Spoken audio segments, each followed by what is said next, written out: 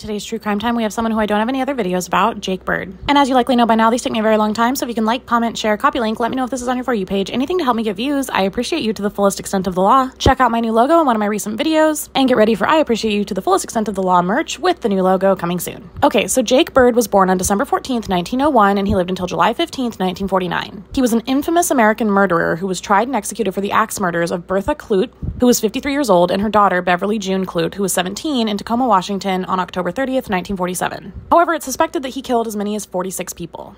On October 30th, 1947, the home of Bertha and her daughter Beverly was broken into by an intruder with an axe. When Bertha tried to pull out a weapon, the perpetrator hacked her to death with the axe. Her daughter Beverly soon came downstairs and confronted her mom's killer, and soon the killer hacked her to death as well. Two police officers sent to the Tacoma residence to investigate reports of screams from inside saw a man run out the back door and subsequently gave chase. The suspect was captured and taken to the Tacoma City Jail. There he confessed to the killings and identified himself as Jake Bird and claimed that the murders were a result of a burglary gone bad. 45-year-old Bird had an extensive criminal record, including many counts of burglary and attempted murder, and had been incarcerated for a total of 31 years in Michigan, Iowa, and Utah. Bird was a transient who had been born in Louisiana in a location he said he could not remember. He supported himself as a manual laborer and railroad gandy dancer who laid and maintained tracks. The work on the railroad kept him moving from place to place. After his conviction was announced, Bird was allowed to make a final statement. He spoke for 20 minutes, noting that his request to represent himself had been denied and that his own lawyers were against him. Bird then said, "I'm putting the Jake Bird hex on all of you who had anything to do with my being punished. Mark my words, you will die before I do." Allegedly, 6 people connected with the trial died. Judge Edward D. Hodge died of a heart attack within a month of sentencing him to death, as did one of the officers who first took his confession. The police officer who took a second confession died, as did the court's chief clerk and one of Bird's prison guards. J.W. Selden, one of Bird's lawyers, died on the first anniversary of his sentencing. He claimed to have committed 44 more murders, and it seemed very likely that this was true. He knew enough about the murders and was able to locate some of the bodies for police. He was hanged on the morning of July 15th, 1949.